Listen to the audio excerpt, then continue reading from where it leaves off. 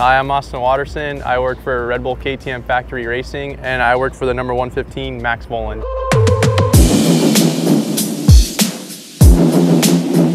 So starting at the front of the bike, Max runs the Renthal Fab Bar, the 821 bend. It's a pretty neutral setup, I would say. Some tracks, for example, when we went to Southwick, he rolled them back a little bit just because he stands so much that he wanted to just roll them back. But then after that race, we pretty much just roll them back to neutral for the most part. It's a solid bar mount that we make in-house. I would say it's also pretty neutral, like for his height. He's a lengthier kid, but they're nothing too wild, like not too low bar mounts. They're actually a pretty neutral setup, I would say. Brake and clutch is pretty standard setup. Maybe a little bit on the lower end, but not too bad. He runs his throttle pretty tight, but he has a little play in his throttle, but nothing crazy. Over on the clutch side, we run Brembo front brake and clutch. We run little carbon fiber pieces over the master cylinders just in case rocks hit them. I've known teams in the past have had problems with rocks hitting them and like the plunger will stick. Our levers are billet levers. On the throttle side, we run an aluminum tube. Max runs the Renthal grips also, just the normal Renthal grip that they come from. We'll run the grip donuts too. And also here on our throttle piece, on the inside of the throttle, we have a little metal tab that we just put in there and glue on, just so when the rider, obviously when they're on the track, if they push with their thumb, it's kind of actually as a little stop, so the grip doesn't overextend too much into the throttle housing or anything. Going down, we run the WP forks, the 52s, and we run the KTM Power Part clamps. Max runs a 24 offset. We run DID Dirt Star wheels, STX, laced in with kite hubs. They're not oversized or anything, they're just normal spokes. So yeah, on the front, on the bottom, we have oversized lugs. We run a titanium front axle. We run MotoMaster rotors, and on the front we have an Acerbis carbon fiber guard. And then on the caliper, we have an oversized piston in our calipers. And then the brake hanger is a billet. On the whole shot device, we run more, I would say, on the shallow to mid side. We don't go too deep with the 250. We don't want the front end so far down that when you come out of the gate, there's really no power going to the rear. Like, we want to keep it pretty neutral. So then coming out of the gate, the bike's not so stink bug, you could say. This is our GPS. It's pretty much just when we plug into our logger,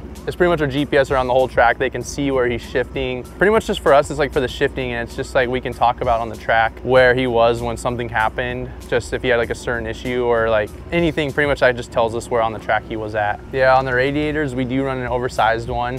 And obviously just for more coolant, the bike stays a little cooler that way. We run a 2.0 cap, just a little bit higher pressure. And we run an oversized louver, obviously, to fit the radiator. And then we use these little twin air screens that just helps with debris and dirt. They actually work really well. We didn't run them at all. I don't think we ran them at the first 2 rounds, and then we just started running them, I want to say, around high point. And they work really well with debris. And honestly, they're usually only like a one-time use. They start cutting up pretty quickly. Twin air is great to us, so every round we can just put new ones on.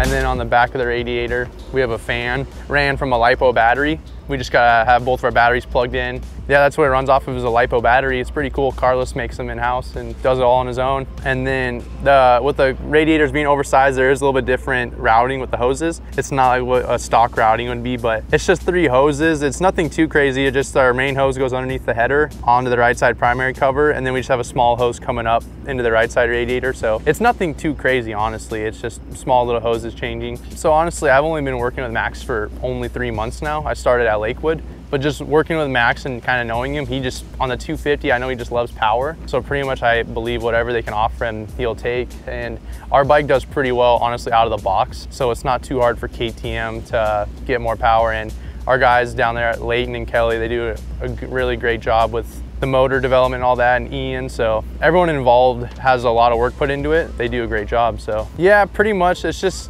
inventory. Like Leighton and Kelly, when they have these motors apart, they just kind of pair like a certain head with a certain bottom end. So they try to keep motors all the same and similar.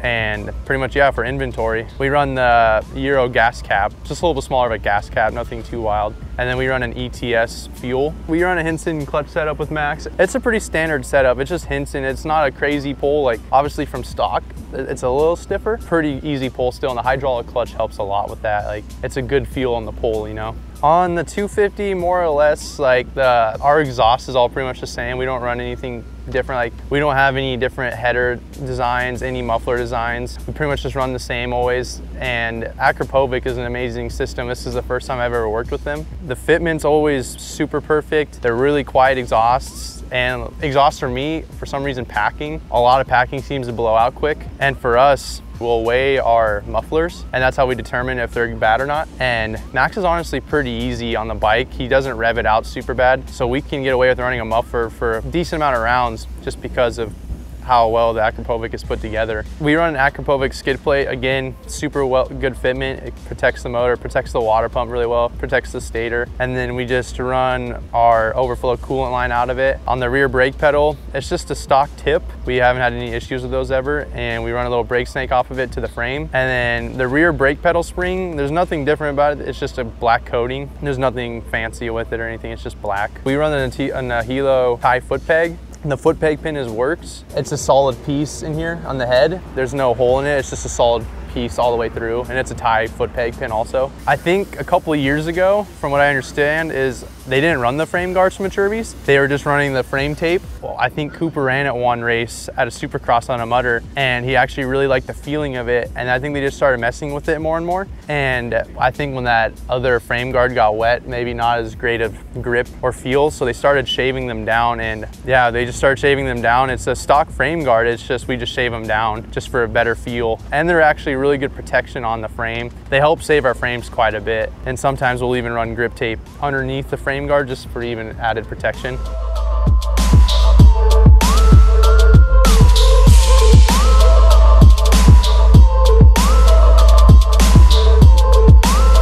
And then the thing with Max is he grips, he's a taller, lengthier rider, and he grips really tough on the bike. And we had this back piece by the right number plate, it would rip out a lot. So we actually just started making a little tiny aluminum piece, drilling it on the right number plate and just putting rivets in. So now it's held intact by a little aluminum piece, and so now it doesn't pop out on us. So on the rear, like, we run the WP Exact Pro kit shock, and our linkage is all stock. So also another good thing about the frame guard is it actually covers the outside of our rear master cylinder pretty well. And yes, the rear master cylinder doesn't have the sight glass in it, just for added protection against rocks and all that. Our rear caliper, we have an oversized piston as well, and our brake hanger is also billet on the back. And then also we run a custom pieces made in-house from Roger on the wheel spacers. And then we have an aluminum nut on the rear that's actually stock, but we just put a cap on it just to help with dirt and all that kind of stuff. We probably run the Scoop, I would say, more than anyone in the 250 class. Max is pretty gifted with throttle control, so he can get away with it a lot of rounds. Honestly, the last couple rounds we've been going back to you could say like the 33 rear, but the spec version, the 783. But this weekend, just because that's how they started at Polo 1, is we're gonna run the Dunlop Scoop tire. It's pretty much the MX-12, but just spec. It's a 110. He really likes it. It's really beneficial on the starts and the deep loamy stuff. Helps him track really well. So on the seat, we run the Salad Devel seat covers. Max honestly likes more of a softer seat cover, so if my seat cover stays pretty clean, not too bad, we'll run it like 2 or 3 races almost. But if not that, we'll actually take a lot of seats from Marvin after a race weekend, because Marvin runs the same setup. Frankie will just give me his seats and we'll run those. I'll just clean them up a little bit and we'll run them, because Max likes a softer seat. He's not really picky about much. He just wants a soft seat and he likes a really touchy front brake. That's about it. So on the rear, again, we run Renthal sprockets and we run DID chains. On this chain for racing, we run a rivet link. It's just for pretty much just better durability. And on the clips also, like, sometimes clips can break off. So it's just an added safety measure. We run a little plastic piece in the side of our axle, just to also help with debris and dirt, just keep it clean as much as we can. And then we run an Akrapovic chain guide on the bottom too that Roger helped design and make in-house. It's a stock rubber chain guide, but the outer chain cover itself, the Akrapovic piece, is helped designed by Roger, and it just helps with the adjustability of the chain. So we run tie bolts on the rear sprocket, and the Fuji nuts, they're stock. They're just a stock steel Fuji nut. But we just, every time we change a sprocket, we'll just change those, because we'll red Loctite our sprocket bolts do. That's just something that you don't want coming loose, and it's a fast moving part, so you just want stuff to stay tight. For the motor, we have our covers anodized just for added durability, and we have a Works Kite slave cylinder for the clutch, and also we have a little carbon fiber piece that runs up from the stator. It's just a little carbon fiber piece to help with the cables. It just helps guide and added protection too, so it's not exposed or anything. Our head stays, they're all stock, just stock from the factory, and we have tie bolts for them. Same with our motor mounts, the bolts are tie. We'll rerun a tie swing arm pivot, and also the same with the rear axle, it's tie. So Twin Air does our filters. For outdoors, we run the same filter all the time. It's just for outdoors, the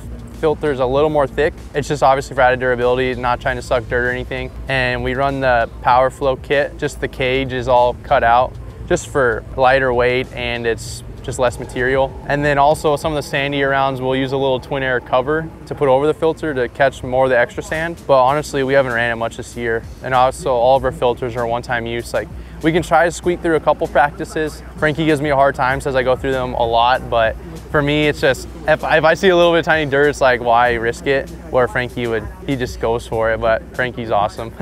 Runs a little bit of on the looser side of steering that I was ever used to. He just likes it for comfort, like late in the motos too. Like late in the motos, if he's a little bit tired, it helps him with just having more control over the bike, and it's just his preference. He likes it more on the loose side. He's not a big, if it gets a little bit tight, that's the only thing. He's kind of picky about that too. Like, he just wants it to be on the looser side, but so you just gotta do what the rider wants. So that more or less, that's just in our ECU. Ian works with a lot of that stuff. Pretty much if Max asks about something, Ian goes in and puts the mapping himself into our ECU. Up front, all we have is our kill switch and our start. We don't have any like mapping options or anything like that. So it's just to simplify it, just cleaner look, less cables up front, just a lot of that. We have Decal Works doing our graphics. They do an amazing job.